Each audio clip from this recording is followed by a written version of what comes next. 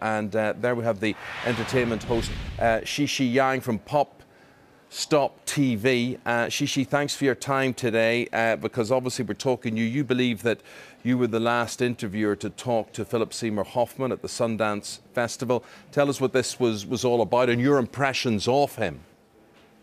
Hi, Eamon. Thank you so much for having me. We covered the Sundance 2014 International Film Festival, and of course, we were there to speak with Philip Seymour Hoffman at the premiere of his red carpet film, A Most Wanted Man. And yes, I was the last reporter to speak with him on the red carpet. Yeah, we're asking you with retrospect, you know, what did you make of him? How was he behaving? I mean, it's easy to ask all these things now, but did you come away with any impressions? I mean, we've got a clip of your interview, which we'll come to in just a moment. But what did you think of him there and then?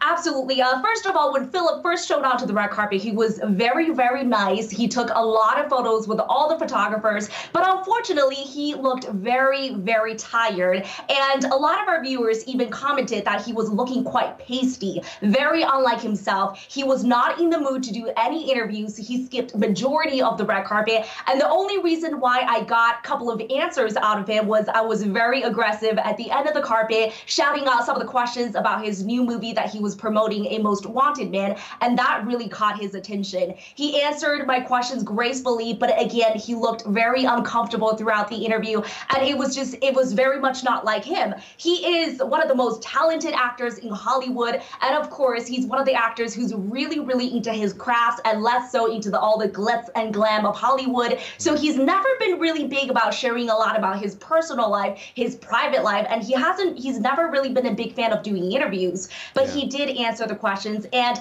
a lot of the fans even noticed that throughout the interview he was kind of scratching his chest.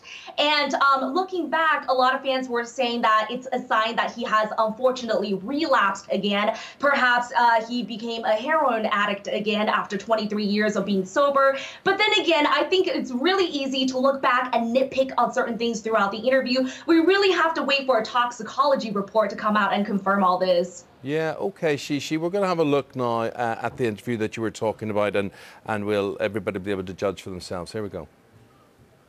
I connected with a lot of it. You know, I think it'd be hard for anyone not to kind of connect with the loneliness of him. He's pretty lonely. He's very driven, obsessive guy. You know, does not unforgiving. You know, of himself in a lot of ways, and a lot of traits that I think a lot of people carry in one grade or another. You know.